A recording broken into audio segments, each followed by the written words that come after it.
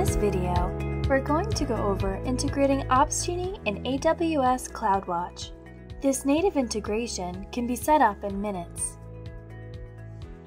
I have my AWS Management Console and Opsgenie account open in two separate tabs so I can easily demonstrate what needs to be done on each end of the integration. From the AWS Management Console, I'll head to the SNS dashboard and create a topic.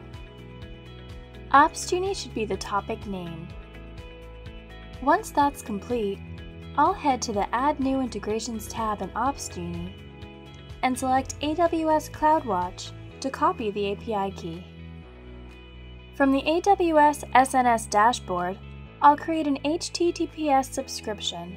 Make sure you change the protocol to HTTPS and paste the Opsgenie API key into the endpoint field.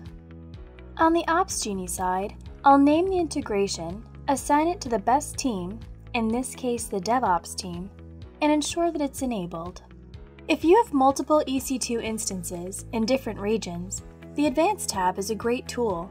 Here, you can specify the region to better utilize tags, filtering, and reporting, and also make sure that the alerts are routed to the proper teams.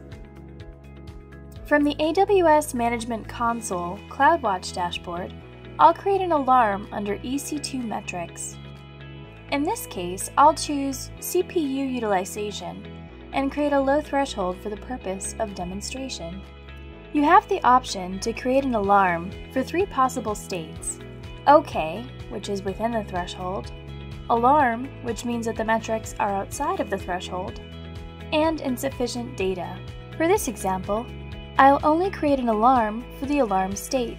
You can pass all three types of alarms to Opsgenie and use our powerful rules engine to route the urgent alarms to the right people immediately, and keep the informational alarms for logging purposes.